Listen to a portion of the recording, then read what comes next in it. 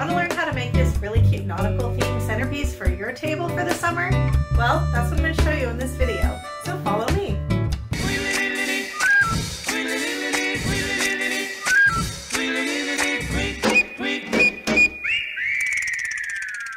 What's up, Glue Dots? I'm Elaine, the Midnight Crafter, and as you saw, today's craft is a really cute, adorable nautical theme centerpiece. It seems like nautical is all the rage, I guess, summertime. I mean, that kind of is a natural fit, right? Beach and sand and sun and ooh. Anyway, okay, I come back to earth here. Anyway, I love this centerpiece. I had made it actually, I think I'm going through puberty all of a sudden. I don't know what happened to me. I love this centerpiece, and I had made it for a crab feed that I had at my house, and I thought that now, since all of the nautical theme stuff is coming in, I would show you how to make it. It's a quick one, a simple one, and it looks adorbs, so you'll have to check it out. But first, hit that subscribe button down below and join the Glue Dot family. We have a lot of fun here, and we'd love to have you be a part of it. Also, give me a thumbs up if you like my videos, and leave me a comment down below, because I love hearing from you all. I'd like to also thank my friends at Skillshare for sponsoring this video today. And if you're not familiar with Skillshare, it's an online community that has over 25,000, okay, videos and classes that you can take to learn about various topics ranging from technology, business, cooking, craft stuff. I mean, it's awesome. And you can do it in the leisure of your own home in your pajamas instead of having to go take a class somewhere.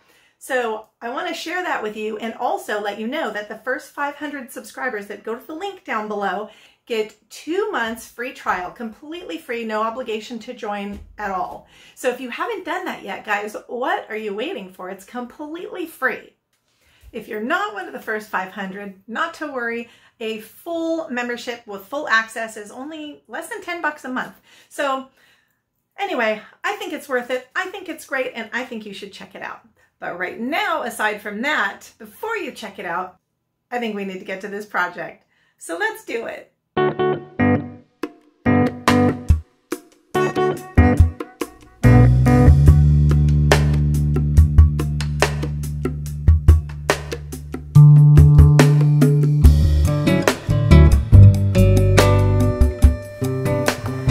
So to get started, I'm going to be painting my pie pan, and I'm just going to be using this apple barrel burnt umber paint. On the picture that you saw of this project, I used a Lazy Susan that's actually wooden, but for this I'm actually going to try and keep it more Dollar Tree, so I'm going to be using this pizza pan from Dollar Tree so that you can all easily duplicate it. If you want to use spray paint, you can do that as well. So it's not really critical to get this thing painted all over the surface, because we're going to be putting some sand in there to fill it in. So, and I also am kind of doing a rough job on the painting just to give it a little bit of some texture and a little more rustic feel rather than perfectly painted. Okay, now that I've kind of got that aside, I'm going to work on some of the little wood cutouts. Decide which ones you want to use on this. I think I'm going to use one of the, I don't know what they're called, the steery wheelie thingy mabobs, and also one of the anchors. So you'll also notice in my photograph of this project, I have a little bit of a different whatever this thing is called. It's escaping me right now. And that one I made because I couldn't find this. So now that they have these, that made it a lot easier. The other one I ended up making out of kids' bracelets and these little wooden things, and I glued it on there, and it was a bit of drama, but I did get it done nonetheless, and it turned out really cute. But this is so much easier way to go. So I'm just going to paint mine white and then just use whatever little bit of brown paint is left from my on my brush from painting the pizza pan, and maybe just kind of give it a little bit of dry brushing and kind of make it look more rustic. It's up to you, whatever style you want to do it, however you want it. If you want to keep it solid white, that works too. It would still look really cute. The other one I did, I just left it white. So kind of make it your own. I mean, the anchor, you may want to make it kind of gray. I might add a little black into my paint and do that. I find like sometimes on these things, you just want to not think too hard or try too hard. Okay, so I'm gonna let those dry, and while those are drying, I'm gonna work on my first log. But first, I gotta clean all this mess up. Be right back. Okay, so to start out to make this, what I did is took the sticker off of my glass, and I always like to use alcohol to clean my glass off with because we're gonna be using the hot glue on there, and I want to make sure that it sticks as well as possible. And it's so funny, as I was doing this with the alcohol and the towel and my hand inside, I totally had flashbacks of my grandmother doing cupping on us as a kid. Some of you may know what that is, others of you may not, but it's where they heat the cup up and put it onto your skin, and it's the suctions your skin in there. So I know it sounds kind of barbaric, but you know, that's an old Greek grandmother for you. So we're going to take our top vinyl liner, as it's called, and we're going to be using it to cover our glass to make our first log. Kind of take a look. One roll should be enough to do all three of your glass, the tall glass cylinder, the shorter glass cylinder, and then one glass. So I picked this glass because it's straight up and down and it doesn't have any curves to it, and I thought it would look the most like a log. So when you're doing this, you're going to want to measure this out in this direction because you want the wood grain to be going up and down like it would be if you were actually having a piece of log. So we're going to go ahead and measure out and cut approximately. I'm just going to trim it afterwards, but this has some little lines on it. You can use those lines as a reference. I think they're pretty straight. I'm hoping they are anyway. Sure, like I like to have the knot on mine, so I want to make sure that I have that showing so that I don't cut that portion of it off. This closed side is going to be the top side of your log. You do want to cut this a tad longer because what we're going to be doing is attaching it, gluing it inside so that we don't have just a raw edge showing. So we're going to go ahead, get this lined up to make sure that your edge is straight, so when you're rolling it around, you're not going to run out of material. Okay, and then once you know that you have it straight, you're just gonna put your hot glue, I like to put it directly onto this vinyl, or whatever you want to call this, the drawer liner, and then place it down. Now if you want to make sure this is a little more permanent, you could put more glue.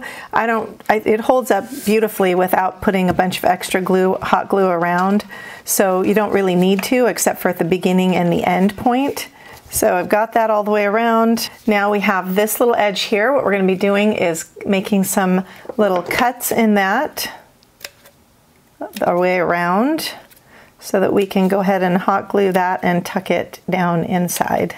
This is a pretty easy project and it looks super, super cute. So I had done this, I had a crab feed at my house and we had friends over, so literally the night before I decided to throw this together. But anyway, they were so impressed and they just thought it was just such a big deal and kind of amusing to me because you guys see how quickly we're putting this together. Pretty simple. Okay, so that side's all done and tucked in. And the last thing we're going to do to make our log is to cut a piece. I have a scrap piece from my previous project, but you can still use your whole roll here, and just make sure that you stay close to the edge because you do want to make sure you have enough of this roll left to cover everything. And the way we're going to do this is just go on the back side here, place this, and just trace it out. And then you're going to be cutting out your circle. Now, I made a bit of a mess on my glass because I was in a hurry and I should have actually measured it out before I put the vinyl on here. Is a good idea to measure this out, but not to worry because I have my handy dandy alcohol. And in case you did not know, alcohol removes Sharpie, which is so cool. So there you have it. It's just coming right off, no big deal. But if you want to avoid having to do that, just measure out before you put the vinyl on here. Okay, so now we have this piece, just cut it out. Because the Sharpie's pretty thick, I'm gonna go a little bit on the inside edge of my line. And then we're just gonna measure out here, make sure it looks pretty good. Fits great. Throw some hot glue and then attach your circle. So there we have our first log. We're going to go through and do that on the other two. This is going to be our tallest log, and then we have the other vase that's like this, which is a little bit shorter, and then this is our glass, which is going to be the smallest one. So get the 3 of those done, and then we'll be moving on. So once you get your 3 logs made, you're going to be taking your nautical rope, give it a start somewhere, and you can glue it down if you'd like to. I didn't glue mine down because I've made this to take it apart, but I started by gluing it together there and then just wrapping around. I'm going around 4 times. Make it a bit snug-ish so that your logs don't come apart. And the last thing you're going to do is just glue that down. Now, if you want to glue it to this, you can. If not, you can just glue it directly to the rope so that you can remove it again. I'm just going to glue it directly to my rope because, as I said, this probably will get taken apart again so I can reuse these items. So this is what we've got so far. Starting to come together. What would be really cute on this, but I haven't seen any at Dollar Tree especially, but if you may have, is one of those seagulls standing on top of here. That would be so cute. Anyway, so the next step we're going to do is basically start putting this together. So we're going to take our pizza pan that we had painted ahead of time and place your logs, and I'm making sure that everything is facing the way I want it to. And then we're going to start pouring in our sand. So I've got my shells here, I've got my sand. I was only able to find the white sand at Dollar Tree the last couple times I went, but if, you know, you can find sand pretty much in a lot of places, I think. It's up to you however you want your project to look. We can pretend that we're at a white sand beach somewhere. That works for me. It will definitely take the 2 bags of sand. Then we're just simply gonna start placing our little pieces. So kind of place your shells wherever you want. And what I like is having my, somebody tell me what this is called. It's driving me crazy. I like to place that over here on the shorter side and have it sort of tilting, leaning up against that. And then I'll probably put my anchor on the other side because if this is a centerpiece, it's kind of nice to have people having a nice view on all sides. So I'm going to go ahead and get all these shells placed on. And the very last thing we're going to do, which is optional, but putting some little candles up here on the tops. Unless, like I said, you maybe have a seagull or something else that you think would look good on top of there. You could always put some type of little plants or something like that. Be creative and we'll go from there. All right. By the way, if you're enjoying my videos, please give me a thumbs up and hit that like button and subscribe. We'd love to have you join the Glue Dot family. We, of course, have great time over here all the time. Hang on, I'll show you this all done.